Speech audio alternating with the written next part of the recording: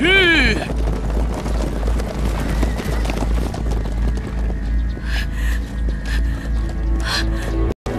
春儿，七哥，你这是怎么了？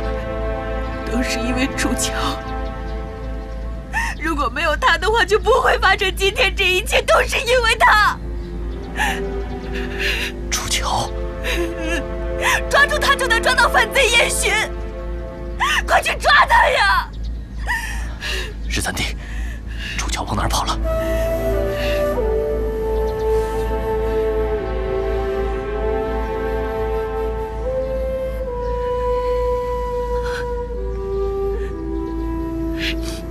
那儿。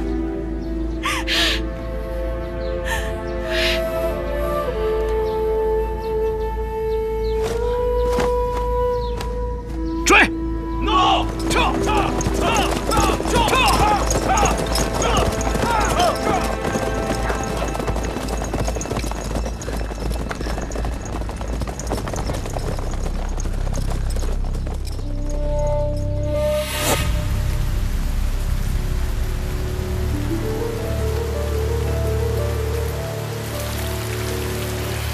皇上息怒啊！上幸13皇子和纯儿公主平安归来。哪里平安了？朕最疼爱的儿子，现在都变成残废了。传朕的旨意，捉拿反贼燕洵，生要见人，死要见尸。遵旨。皇上，那个跟燕洵一起叛逃的奴婢，与燕洵同罪，杀无赦。诺。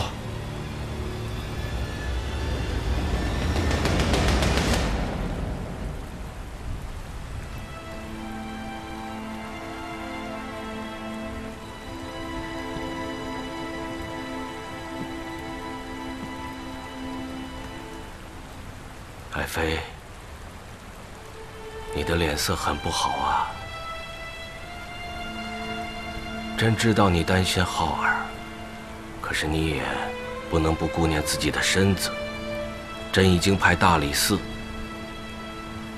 皇宫内卫和长安府倾巢而出了，浩儿很快就会有消息的。皇上。皇上，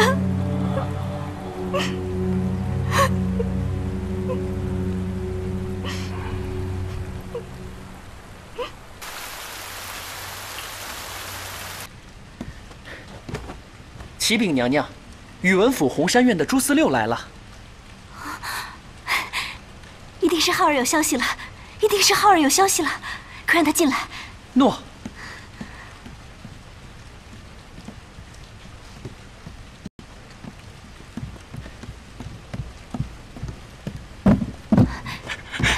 找到浩了是不是？找到皇子了是不是？娘娘，奴才也知道您一直担心小皇子，奴才也在尽心尽力的找小皇子。可，皇子呢？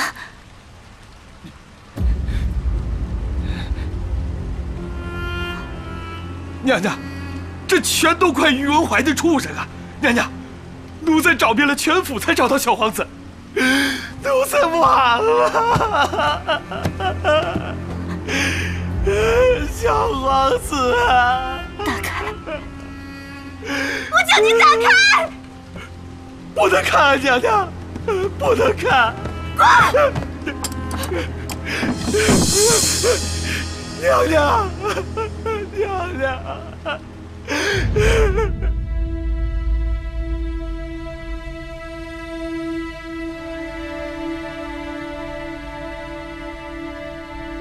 我早就该知道，像我这样的人，根本就不配过好日子。娘娘，你别这么说。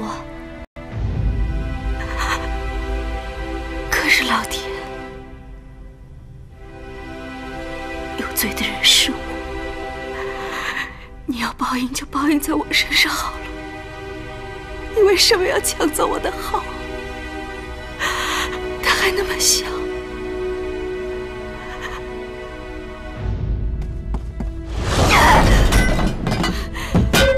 是你对不对？你不不能与自己的孩子相守，所以你派你女儿来，把我的孩子也夺走了，是吗？你女儿的出现，把这一切都夺走了。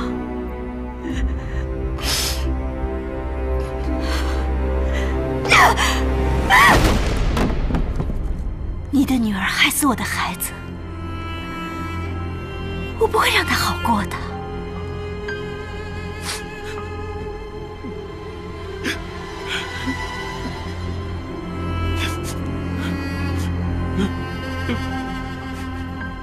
杀了你，太便宜了。阉了他。诺。娘娘，娘娘，你杀了我吧！娘娘，你杀了我吧！你杀了我吧！娘娘。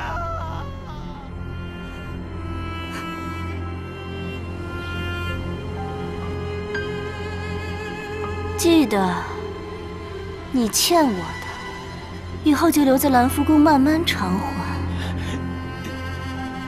是的，娘娘。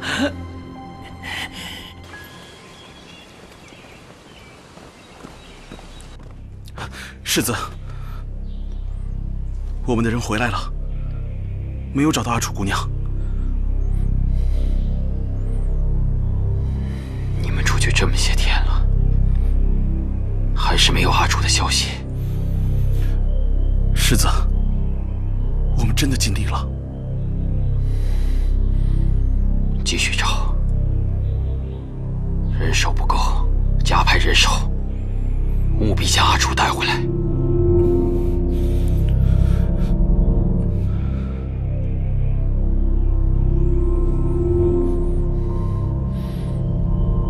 我的话，你是没听见吗？世子，袁氏兄妹回到长安当日，便发出了缉拿阿楚姑娘的通缉令。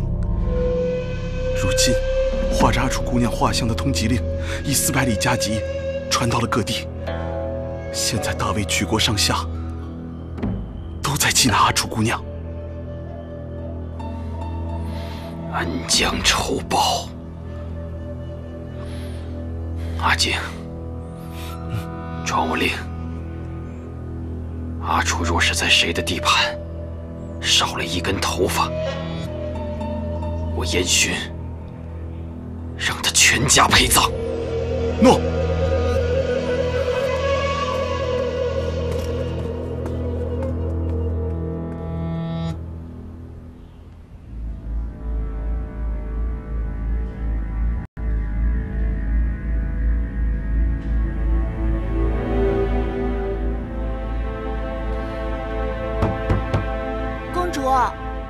魏公子来看您了。公主，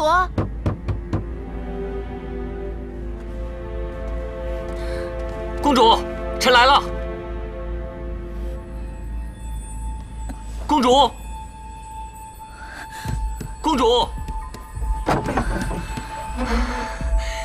纯儿，你进来。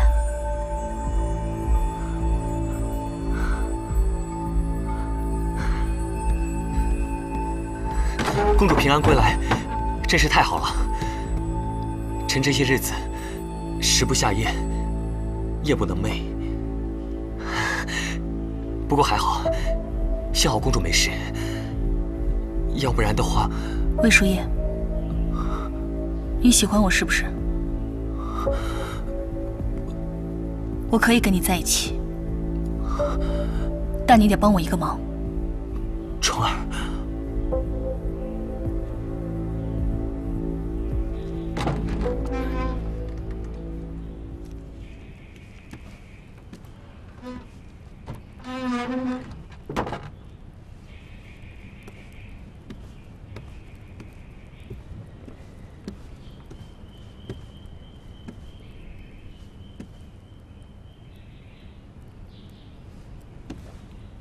要走了。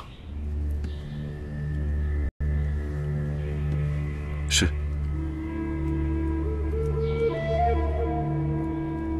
去哪儿？燕巡逃出长安以前，我们抓获了一名大梁谍者，得到了一份详尽的口供，并以此口供拔掉了大梁人在长安的大批眼线。之后，我们顺藤摸瓜，揪出了一张遍布全国的谍网。无论是当年定北侯一案，还是长安之乱，都有这些大梁人的身影。孙儿此行，正好把他们一网打尽。孙儿走后，祖父一切小心。告辞。我听说，那个奴婢护送公主和誉王回京，和秀丽军失散了，正在被追捕。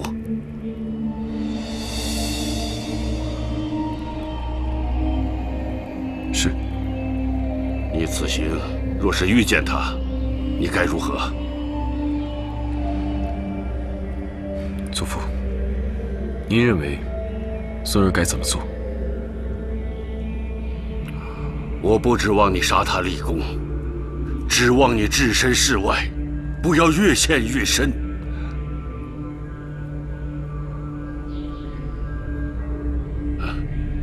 你不愿意？您当年和我一样，您自愿断掉双腿，也要保护那名女子的性命。可为何今日却要逼迫孙儿呢？你以为我后悔了？很奇怪吗？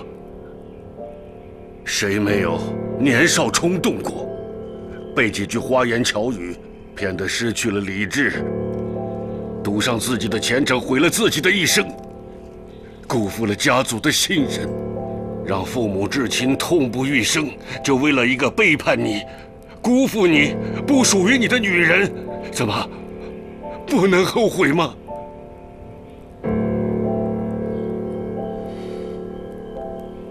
那如若时间倒流，您会眼睁睁地看着那名女子去死吗？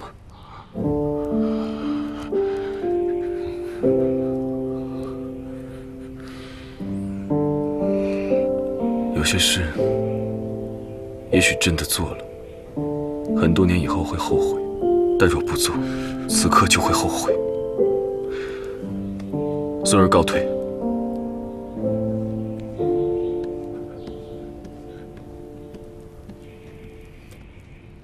能者在职，国家闲暇，即是时明其正行。诗云：“虽大我必畏之矣。”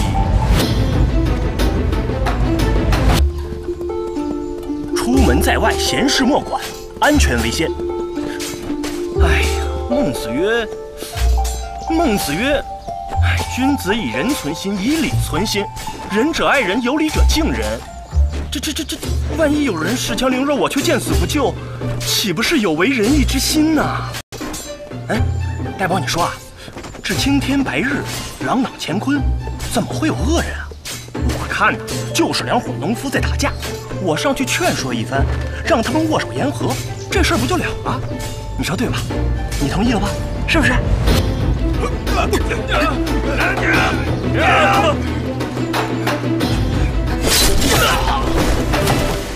大宝，你说我说的对吧？啊？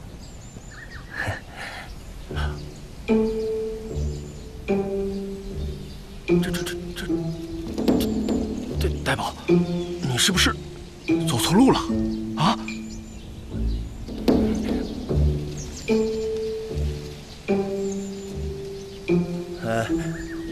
各位，在下梁少卿，途经此处，不小心走错了路。我马上就走，马上就走，马上走。大宝，走啊！怎么不走啊？啊！大宝，快走啊！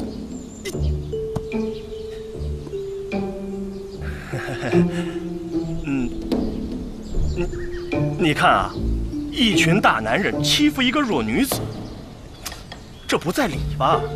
这古人云：“有理走遍天下，无理寸步难行。”你们现在就是没有理在，要不然我帮你们报官，咱们去公堂上，公堂上总比这儿好解决吧？如果你们不想上公堂呢，那有什么事情可以跟我说呀？啊，我帮你们和解。闭嘴！那个，你说你啊，你一名弱女子，怎么能跟这帮大男人打打杀杀呢？你看他们一个个还拿着刀，万一伤到你怎么办？你呀，还是跟我走。如果你们有什么解决不了的问题呢，我帮你们来解决。就不要再打打杀杀了，有辱斯文呐！我跟你们说，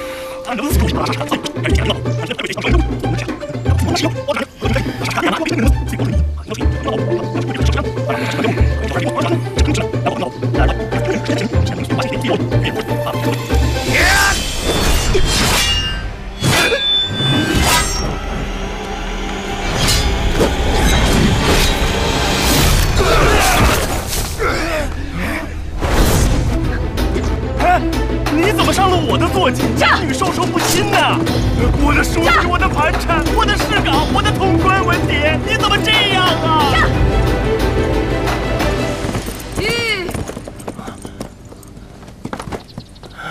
哎，你给我站住！哎，你这女人怎么那么不讲理啊？啊，我好心救了你。你却把我的钱财行李全都给扔了，简直岂有此理！算我倒霉。走，呆宝，走啊！哎，他刚才跑得太狠了，一时半会儿歇不过来。你要干什么？干什么？当然是去把我的东西捡回来了。你不要命了？没了东西才是不要命的。通关文牒都没了，我怎么进城？怎么住店啊？再说了，我跟他们无怨无仇的，他们又是官府的人，能把我怎么样？你也知道他们是官府的人，那你知道我是什么人吗？你救了我，就不怕他们把你当成我的同伙吗？你叫呆宝是吧？谢谢你刚才救了我。哎，这位姑娘。救你的人明明是我，不是他。你不跟我说声谢谢，你跟畜生说什么谢谢？呆宝，对不起啊，我没说你。你救我？什么时候啊？我怎么不知道？我救了你，你也不说声谢谢，你怎么对救命恩人的？还出言讽刺我？是你杀了刚才那些官兵？还是你驮着我冲出了重围啊？你什么都没做，凭什么说你救了我？是吧，呆宝？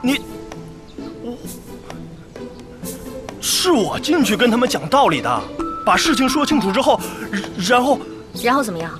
然后他们就放下屠刀，放我们走了。有正义感是好，但是啊，还要有脑子，没那个能力就少管闲事儿。要不是有匹好马，今天早就命丧黄泉了。你的东西一定是拿不回来了，这些银子就当是弥补你的损失。丢了你的通关文牒，真的很抱歉。你可以到官府去报失，这里还是不太安全。我送你到下面的城镇，你看如何？我不要。我堂堂7尺男儿，行得端，走得正。我看我跟你在一起才不安全呢。你说你小小年纪啊，就被这么多官兵围追堵截，不是江洋大盗也是小偷小摸。走啊，走！哎呀，呆宝，走！喂，书呆子，这钱你真不要了？前面就是咸阳城，你没有钱怎么进城啊？死都不要！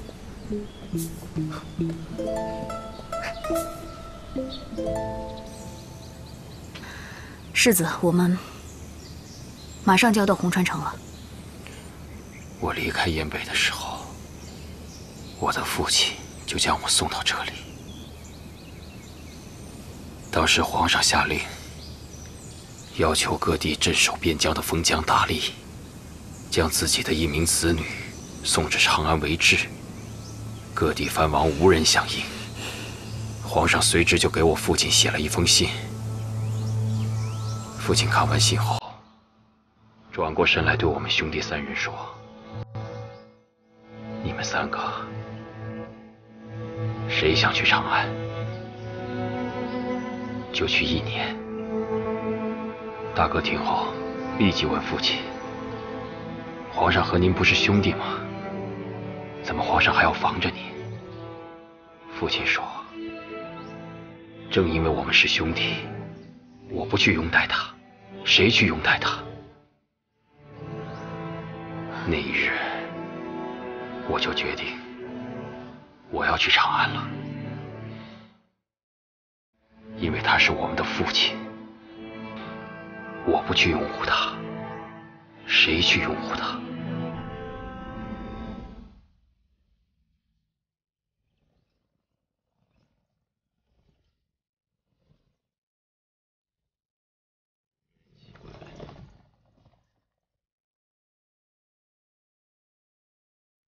开城门！我是燕洵，我回来了，把城门打开。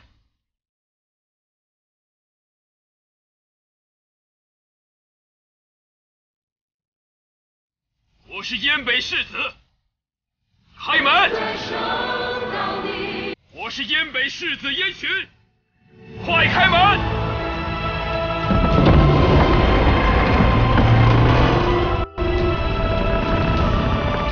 燕北啊，我燕洵回来了，我变了，你变了吗？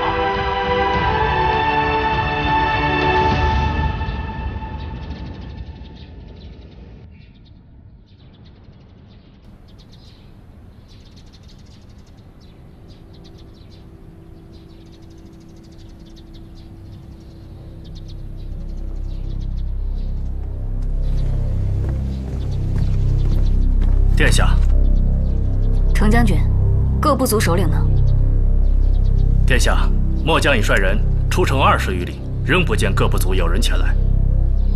请柬确定送到他们手里了吗？当然。请柬上的日子可写的是今日？是的。那为何还没有人来？殿下，可能他们来的路上有什么事情耽搁了，属下这就去看看。没这个必要了。殿下，您是3天前发出的请帖，到现在1个人都没有来，只有一种可能，就是他们根本不想来。哦，为何不想来？殿下火烧长安，一路杀回燕北，如今天下谁人不知殿下您的威名？魏帝威风扫地，他一定咽不下这口气，所以他一定会调集大军前来攻打燕北。到时候要让草原8部提刀去面对魏军，他们可没有这个胆量。都是些我父亲当年的盟友，我还指望着能被他们提点1、2。看来是我多虑了。听说今日霍图部有全牛宴，所有部族的首领都会到场。霍图部族长阿古图是前任族长恩格的弟弟。恩格是侯爷的拜把兄弟，当年北朔城破，他领兵前来支援，没想到中途却遭遇了阿古图的毒手。阿古图不但杀兄霸嫂，还把恩格的几个儿子全都杀了，是草原上出了名的心狠手辣的一匹狼。若是殿下现在出发的话，应该还赶得上开席。去会会。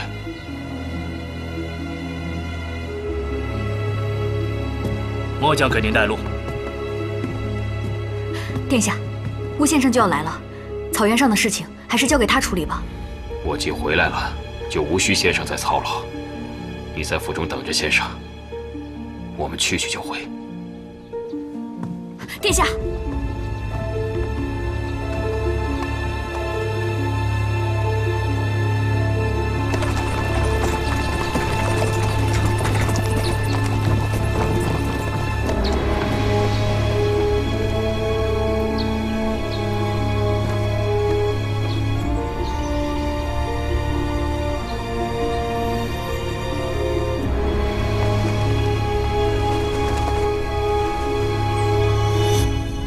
殿下，这是新做好的匾额。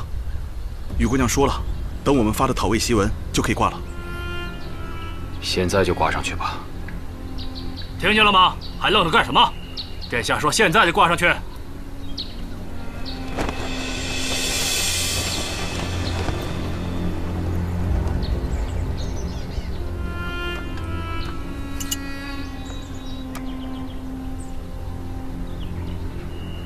此刀名唤龙雀，相传是战国名将白起所有。内附妖灵，需以血来温养。莫要辜负了他。末将多谢殿下。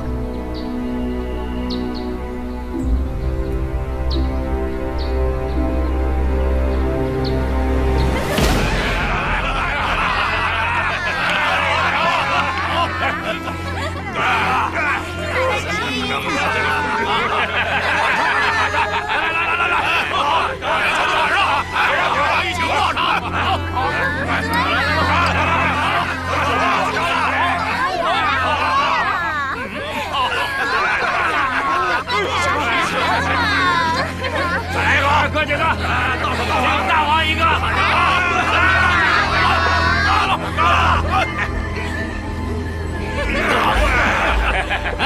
你们就听我说，燕洵那个小狼崽子，想拉咱们草原的勇士，跟他一起送死，做梦！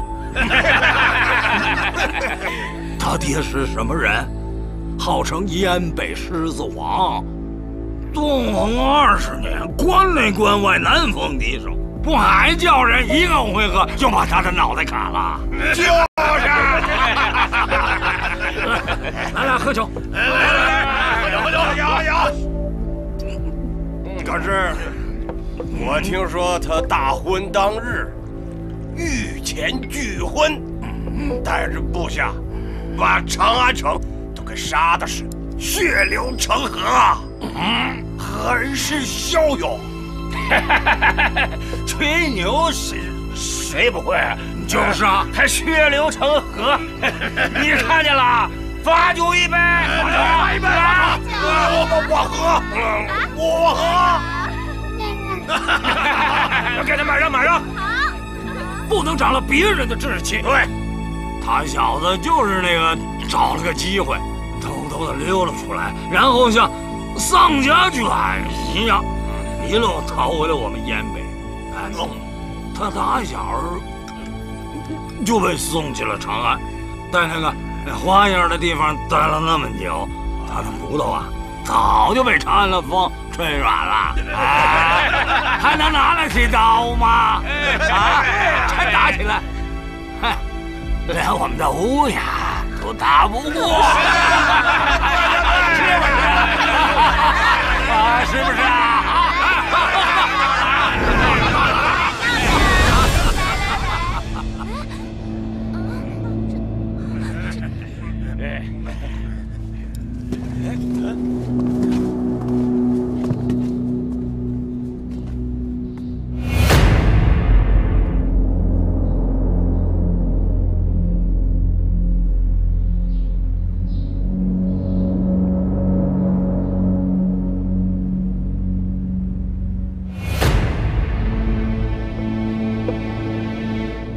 是谁？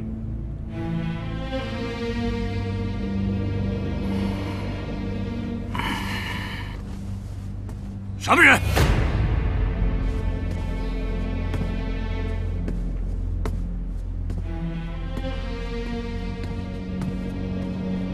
我你活的！你们都是我！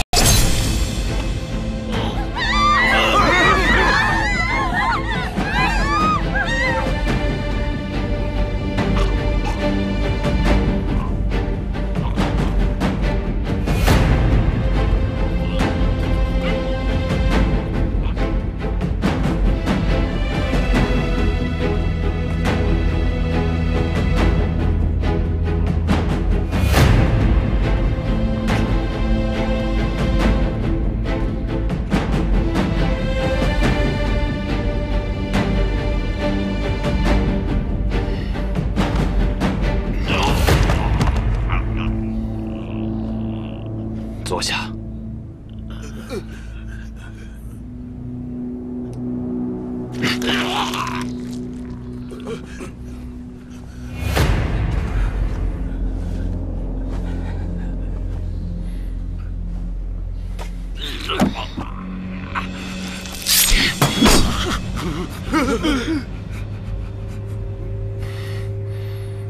认识一下，我是燕洵，你们的新王。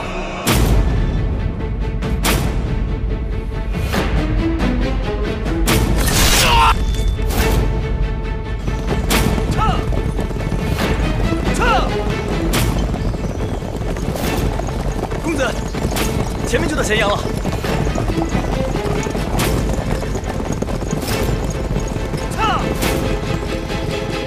公子，就是这儿。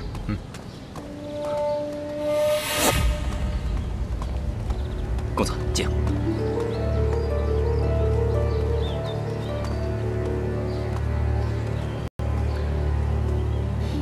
交给你的事都办好了吗？都办好了，公子。属下收到密信之后，我按照密信上的指示，找到了3处大梁秘府安插在咸阳城内的秘密据点。这里是最大的一处，应该也是最重要的一处。不过我们还是来晚了。等我们冲进来的时候，这里的密信已经都被烧毁了，这些谍者也都服毒自尽了。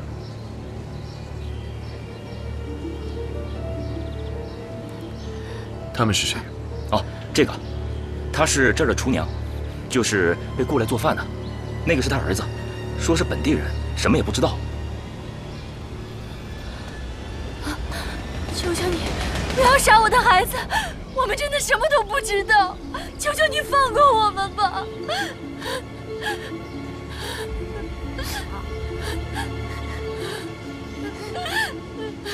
孩子，过来。不要！不要！我的孩子！不要！干什么？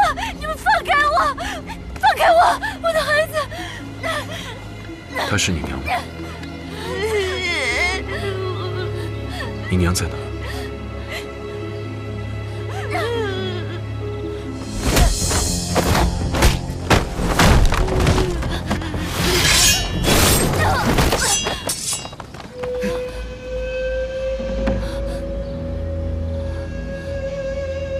把她压下去。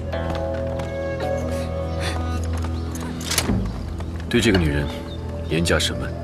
诺。孩子，你还有别的亲人吗？那以后这个孩子就由你来照顾。公子，我还没成亲呢，我怎么就突然间多出个孩子呀？哎，公子是体恤你，怕你找不着媳妇儿，给你个儿子，好给你养老送终。不是我，收下吧。去吧。叫爹。爹。公子，那个女人已经招了。她说呀，最近这些大梁人与咸阳城内的一家商会来往甚密，关键啊是那个商会有大问题。情况是这样的，这里的商人啊结成了很多商会，他们抱团经营，互为弊类。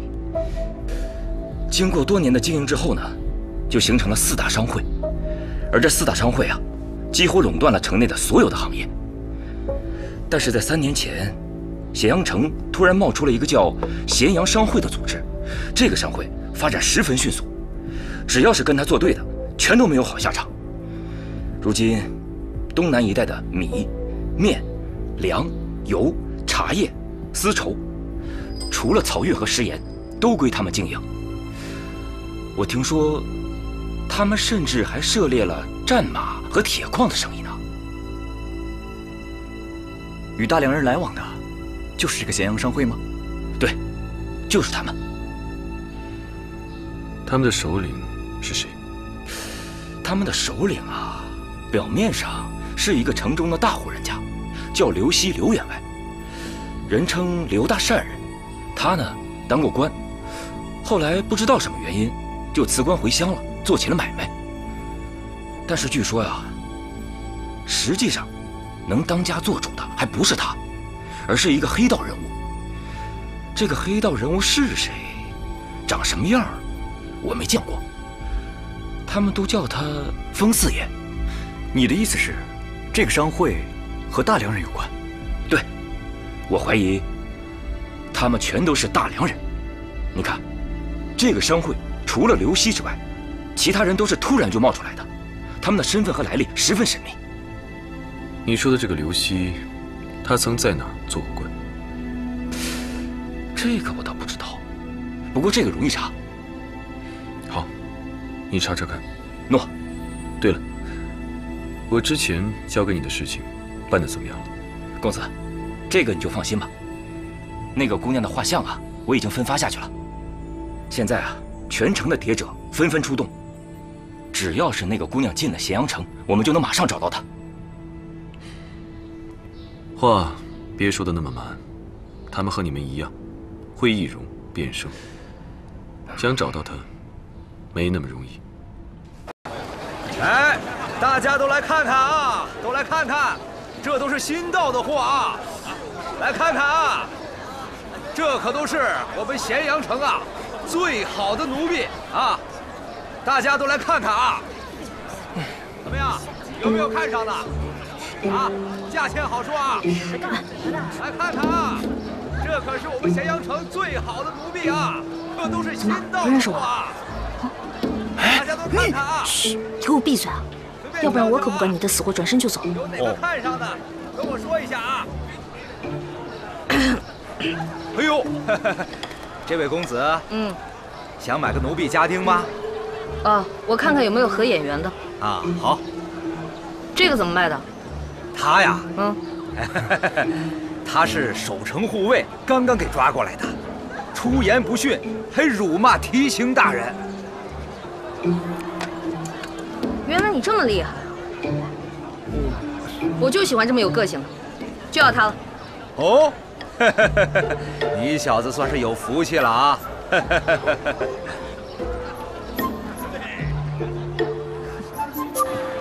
你快走！你赶紧给我松开！有你这么跟主人说话的吗？什么主人？我一个读书人，怎么能让你用金钱俗物来买卖？有辱我的斯文！我沦落到今天都是你害的。哎，话可不能这么说啊！第一，我没让你救我，是你自己能力不足，还非要多管闲事儿，好吗？现在反过来是我救你了，咱们两清了。第二，我给过你钱了，是你自命清高，不要。第三，你现在沦落到这种地步，完全是你自己咎由自取，活该，跟我没有半毛钱关系。你这个女人，你怎么……你给我闭嘴！我警告你啊，我还有重要的事情要去做，以后再被人抓了，可没人救你，就此别过。哎，行，这大丈夫行事世间，有所为有所不为，我自己走。哼。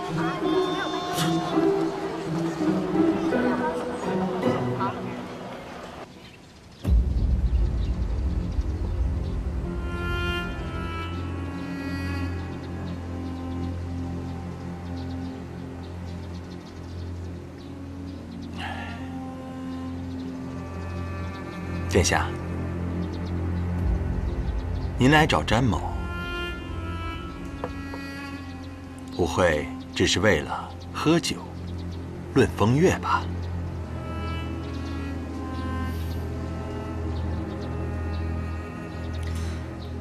你这个人无趣得很，真要喝酒，本太子也不会来找你。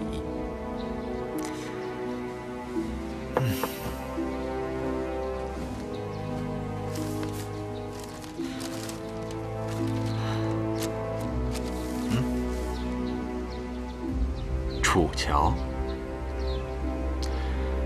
他可是燕洵的手下，最近的风头可是不小啊。大魏皇帝悬赏1000两白银要他的脑袋，怎么，殿下也认识他吗？他是本太子在长安城邂逅的一位佳人。殿下果然不枉风流之名啊！他一定是得罪了殿下，殿下才能够狠下心来，要辣手摧花呀。不，恰恰相反，我想请你救他。殿下，我詹子瑜一向只杀人，可从来没有做过救人这种营生啊。我不会亏待你的。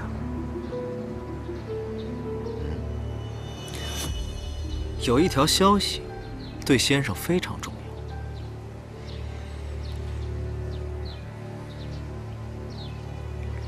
你一直在找的一个人，夏虫。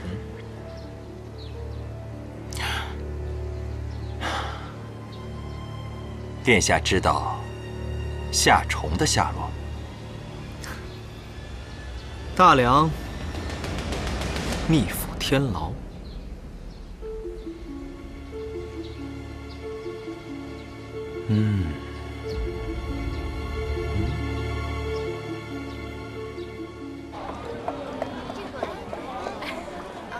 这个挺好的，这挺好看。快放我出去！别手！快！别手！快把我放出去！放我出去！快把我放出去！快放我出去！快放我出去！哎，姑娘，姑娘，你又来买我了？你怎么又被抓起来了？我怎么知道？哎，姑娘，现在只有你能救我出去了。你说我一个读书人，怎么能当奴仆呢？还让他们整天挑肥拣瘦的。哎，你赶快救我出去吧！怎么救啊？再把我买出去啊！